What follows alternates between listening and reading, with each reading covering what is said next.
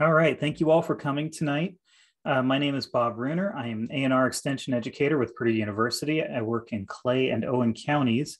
And one of the things that is particularly great for me in the case of this program is that I am an entomologist.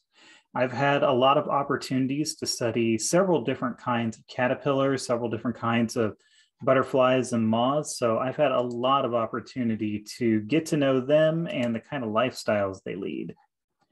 So I'm going to dive a little bit here into just some of the biology and life habits of caterpillars so we can try to better understand them a little bit. By asking first the question, what exactly are caterpillars?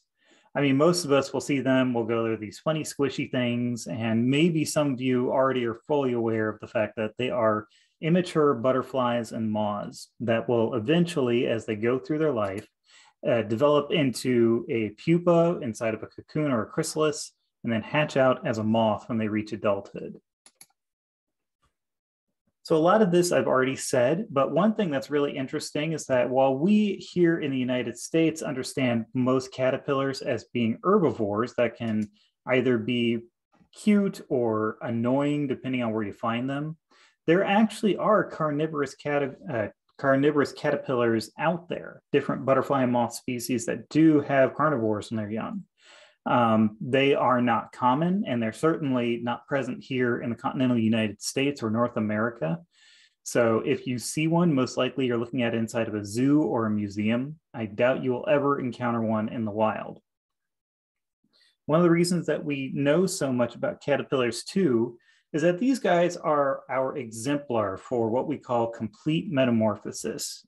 This very, very strange and unique process by which they can move from being a little funny caterpillar larva to a very pretty or very drab butterfly or moth adult. So why don't we go ahead and take a look at metamorphosis? This is one of my personal favorite subjects when it comes to butterflies and moths. It's insanely complex, biologically speaking. Essentially, when a caterpillar reaches a certain point in its development, it will create this pupa, this cocoon that it surrounds itself with, and it will quite literally break down almost the entirety of its body. Various important parts are going to remain intact, but most other ones are simply going to be broken down. And then the body is going to be reformed by totipotent cells, basically cells that can become anything, using these clumps of cells that exist inside their body called imaginal discs. So these discs will essentially spread out and guide the development of the insect as it shifts their hormones around at different times. When the insect is getting ready for this process, we entomologists have actually done a lot of research into it. And we discovered that they're a little bit similar to human development in that they balance hormones by dropping one and raising another. In the case of insects, however, instead of using human growth hormone, they use two of them, one known as ecdysone, which controls when they enter ecdysis or when they molt, and one is called insect growth hormone. Now, the speed of metamorphosis is going to be dictated very heavily by species, but also very heavily by the temperature. Insects are going to be inextricably linked to how warm it is outside. And the general rule is that the warmer it is, the quicker an insect will develop.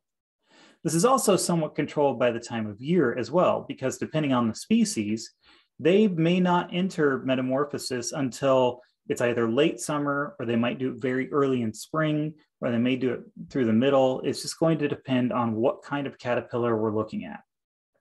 In order to become an adult, though, this is all controlled by one simple thing. How much was that caterpillar able to consume before it entered this stage of its life? If it had enough to eat, it will at least become an adult. If it got a decent amount to eat, it will become a healthy adult with enough energy to hopefully reproduce, lay eggs, and if they, as an adult, feed, be able to have enough energy to fly around and feed themselves. The reason that we believe metamorphosis exists is that it will allow larvae and adults to use different food sources. So basically, the parents won't be competing with the young for the food that they need to eat. Now, there are spots where that doesn't quite hold up. That matches for the most part with caterpillars, butterflies, and moths, because butterflies and moths, either when they're adults, they may not even have a digestive system or mouth parts with which to eat, or they'll be consuming something like nectar, which is a very energy-rich, sugary substance.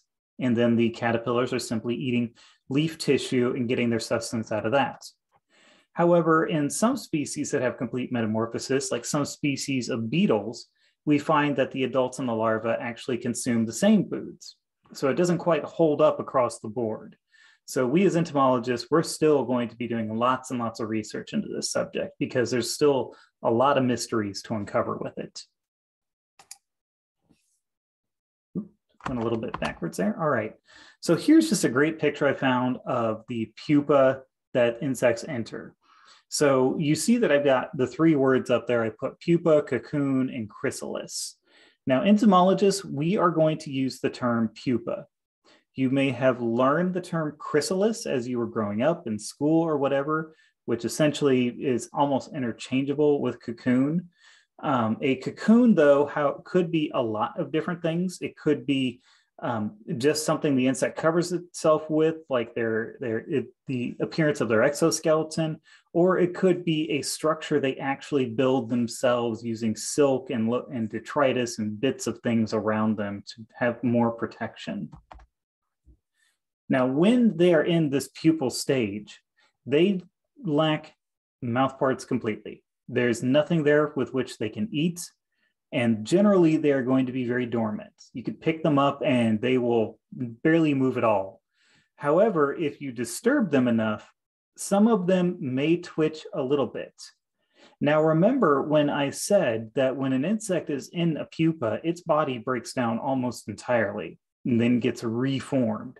So that means that when you poke a pupa and it moves around, you're either just before or just after that stage. So that insect is at a stage where it actually has muscles with which to move.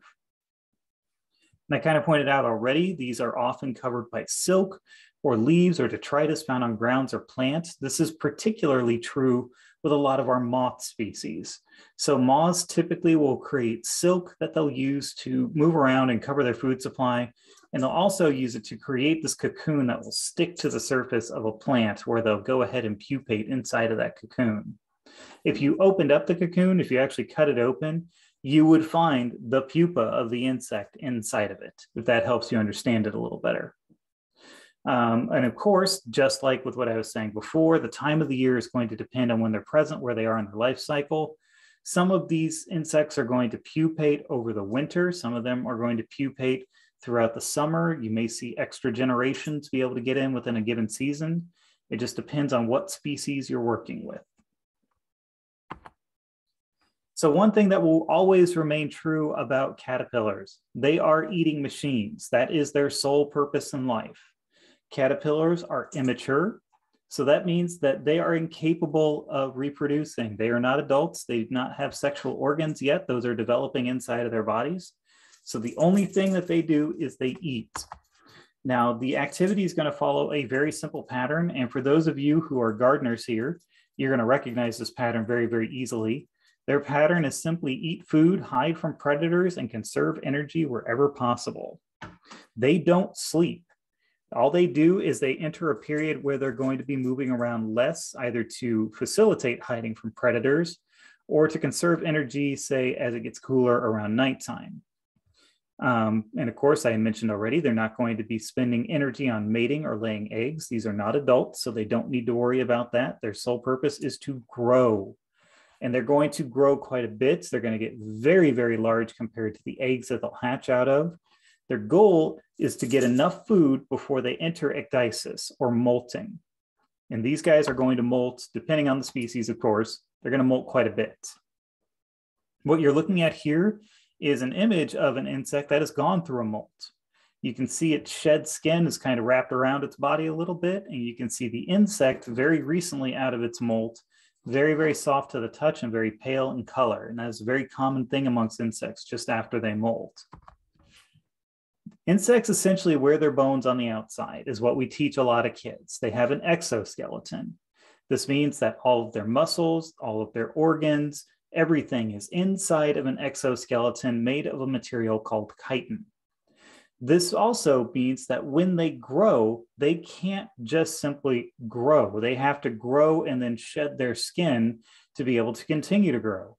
Each time they shed or molt that exoskeleton, they're going to look a little funny. Their head's going to be really big and their body's going to be really small because they just rose to another level where they can continue to expand. Now, thankfully, caterpillars are able to expand some anyways because they're soft-bodied. So that's why you see really, really fat caterpillars with really tiny heads. And when they get to that point, that's when they're going to have that ecdysone hormone trigger, and it's going to tell the caterpillar, okay, it's time to molt. And then they're going to go through the process of shedding their skin. By the way, and I'm going to go back a slide here for a moment. After an insect has shed its skin, you can see it's very pale. That means that it is extremely soft, and they're very, very vulnerable. Many insects don't survive their molting process because their bodies could get damaged as they begin to shed their skin, or sometimes even their fellow insects around them may consume them because they're a ready food source.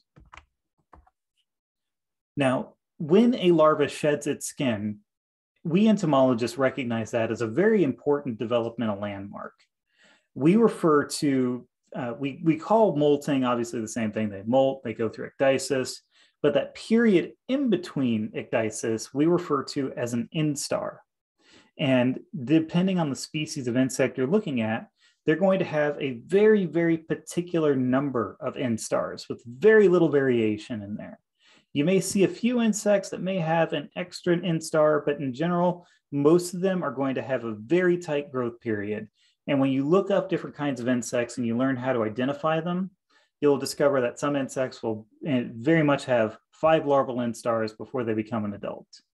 And for those of you who may be master gardeners who are trying to figure out how to identify different caterpillars, that means that you can take caterpillars, grow them, observe them, and be able to identify what they are if you can't figure that out.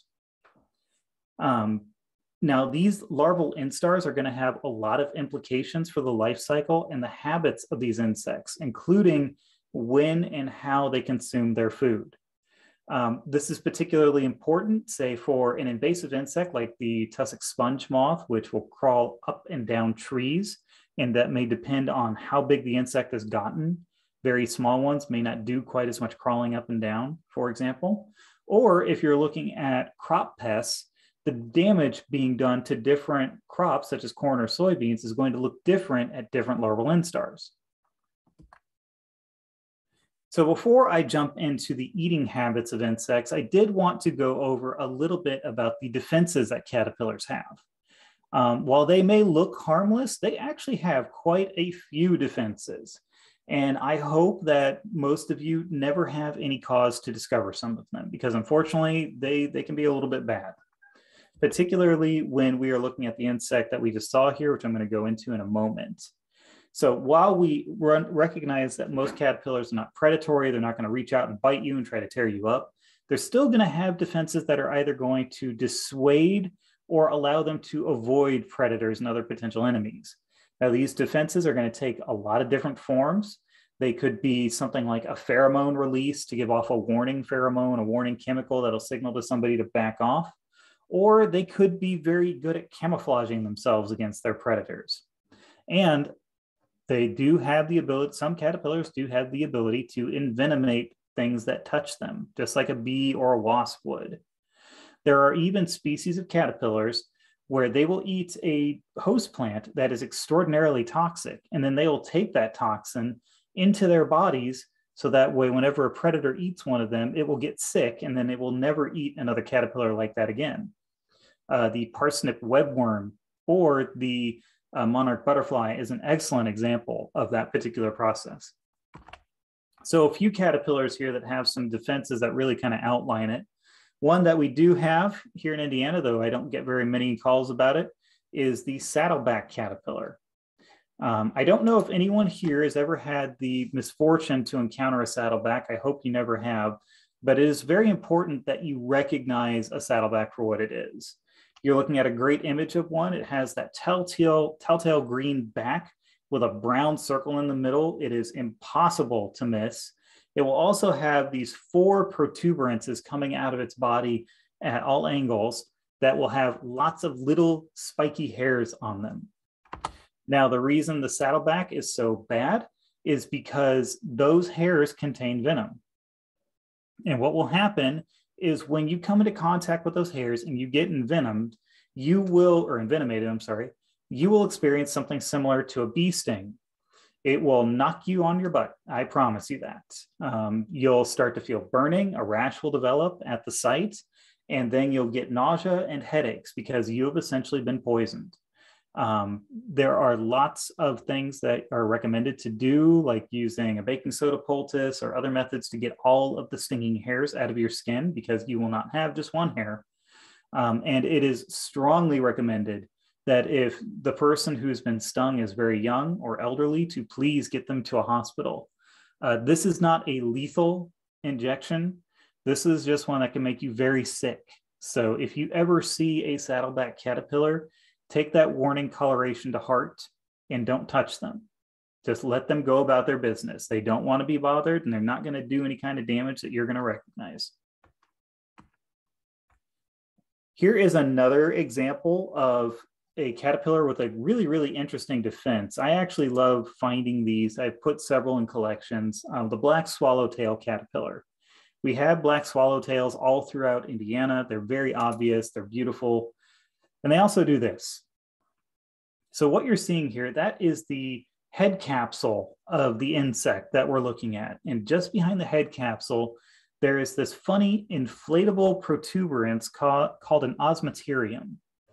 Now, what happens is that when this insect is threatened, the black swallowtail, also known as the parsley worm, what will happen is it will inflate these set of funny orange horns. And those horns are going to give off a warning pheromone, a warning chemical message. It's going to tell predators and prey to back off. Now, some of the warning coloration that you see on its body comes from its food. So you can see I put there, it has various host plants, including parsley, carrots, and fennel. It's taking the secondary compounds in those plants and using them to create that warning coloration. So it's probably doubling down and also has a very bitter taste to it as well. And then one of my favorites is the giant swallowtail butterfly. This also has the other name, the bird poop caterpillar. You can sometimes find it being called the orange dog swallowtail as well. But the key thing is that when it's a caterpillar, from above, it is going to quite literally look like bird poop on the surface of a leaf. Its camouflage is excellent. I have seen them in nature, and yeah, you will miss them. Unless they move in an obvious way, you will not even think anything about it. They also use an osmeterium as well to ward off predators. They'll have some orange horns that will pop out to warn things away and it'll exude a pheromone. However, predators have to find them first. They're very good at hiding. All right, so now to the part that I promised you guys, talking a little bit about caterpillar damage. And as I talk about damage, I'm also going to go over some of the control recommendations for a few of these. There are a lot of caterpillars that I could talk about this evening. Unfortunately, we just don't have that kind of time. So I'm going to cover ones that you will probably very readily recognize. Now, the thing about caterpillars is that they all have chewing mouth parts. That means that whenever they do damage, they are tearing, shredding, and ripping through leaf material. They do not have mouth parts like an aphid does, where they can poke into a plant and drink sap from it. Caterpillars are just going to chew things up. That damage, however, may take several different forms depending on how that caterpillar treats its host. There are different ways caterpillars will approach their food, depending on the host plant and the defenses of that host plant. So let's take a closer look. This is one that I'm pretty familiar with. Unfortunately, a lot of our farmers are as well, known as the European corn borer. This comes from a moth that is from family Crambidae, so it's a crambid moth, Astrinian nubilalis. And they will attack corn. They will also go after a variety of other plants, including potatoes, beans, anything that's going to be a fairly robust vegetable crop. Peppers is also included in there. So if you're a gardener, you may deal with these as well. The larvae, what they're going to do at their earlier instars is they're going to start feeding within the whorl of the corn, deep inside that little whorl that's coming out of the ground. And then as the corn grows, they're going to descend into the stalk to feed inside there and on the developing ear. They're also going to take advantage of the tassel as well and feed on the pollen in there to get the protein out of it as well. So you can tell just by going back to this image that this doesn't look anything like some of the other caterpillars you may deal with in the garden. Here you have clear examples of boring damage where there's just a hole on the outside and then you can see the rot going through the pith. And if you unfold the whorl, you're going to see shredding damage in a really interesting pattern because due to the fact that it's feeding within the whorl, it's feeding through multiple layers of the grass leaves. Another great example of a caterpillar that feeds a little bit differently is a leaf miner moth. Now, leaf mining can cover a lot of different insects. It can cover sawflies, butterflies, moths, etc. In this case, we're looking at a leaf miner moth. There is more than one kind of moth species that will do leaf mining. Some of them are here in Indiana, some of them are not. This one we should be able to find in Indiana, Leucoptera sinuella. So what happens is the larva is going to bore into the space between the outermost layers of the leaves in species of poplar. It's taking advantage of the tougher outer layers of the leaf to feed on the inside. So that way, not only is it getting at the good stuff inside the leaf, it's also protected by those different layers. It's very hard to spray for them.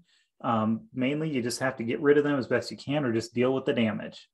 I will say that most leaf miners will not kill a tree.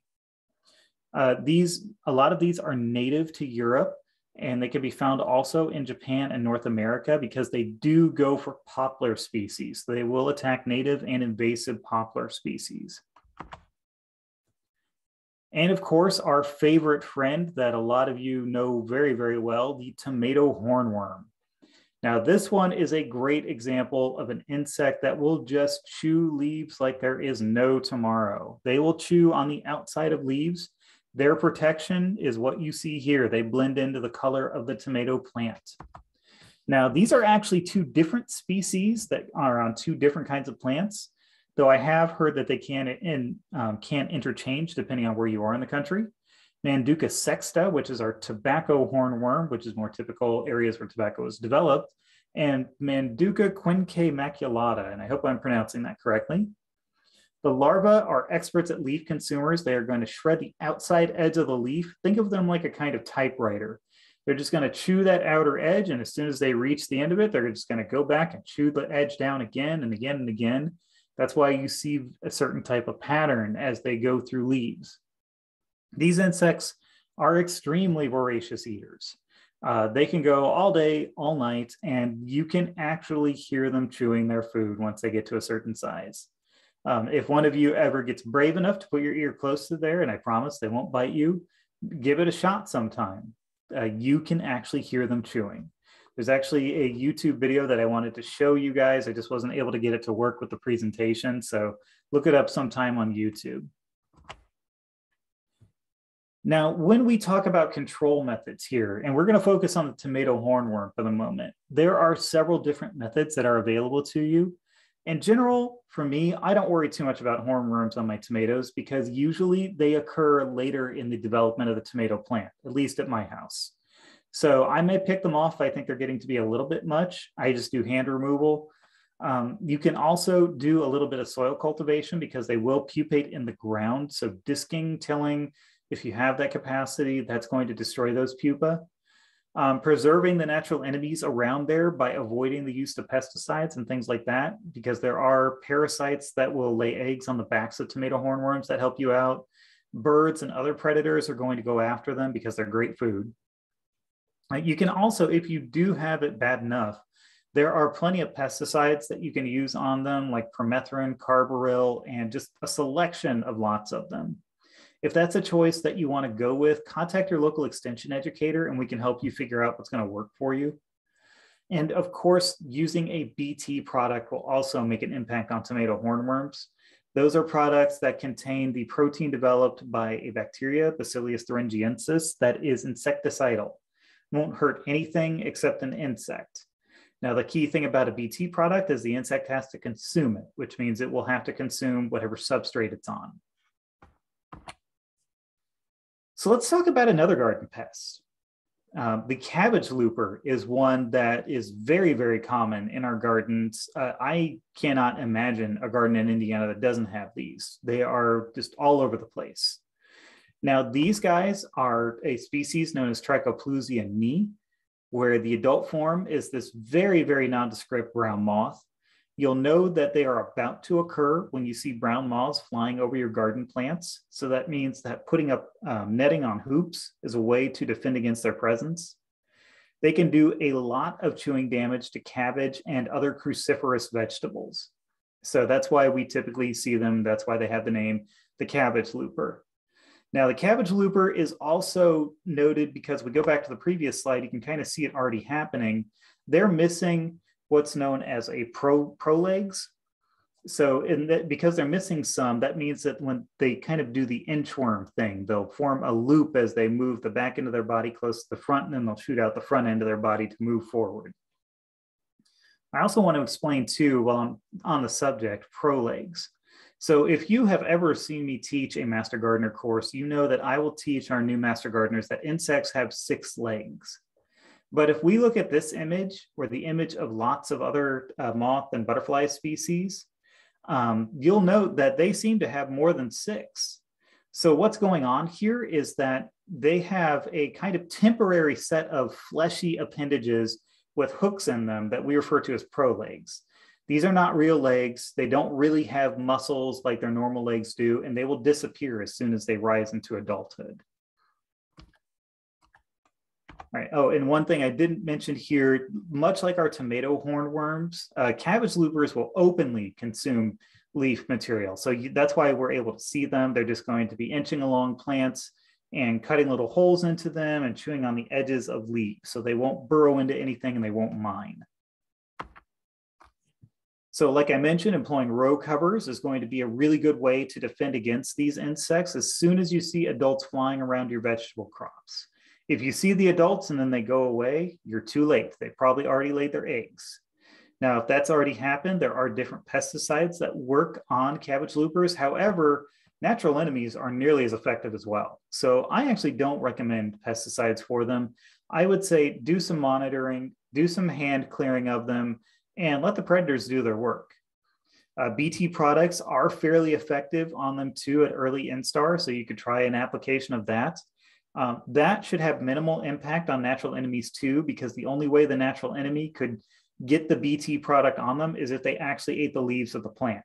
So if you're looking at a predatory insect, they're probably not going to be bothered by it in the slightest. See, we also have a comment in the chat there, someone saying that tomato hornworms turn into beautiful sphinx moths, the 5-spotted hawk moth. Yes, they are gorgeous. They also can pollinate too. So I always like to put to my classes like there's a bit of a double-edged sword when you clear off caterpillars and moth larvae. You may be losing a pollinator when you do so. So keep that in mind. All right, so we talked about the cabbage looper. Now let's talk about the cabbage worm. Yes, there is another type there. It is not an inchworm though. They will not have that funny looping motion.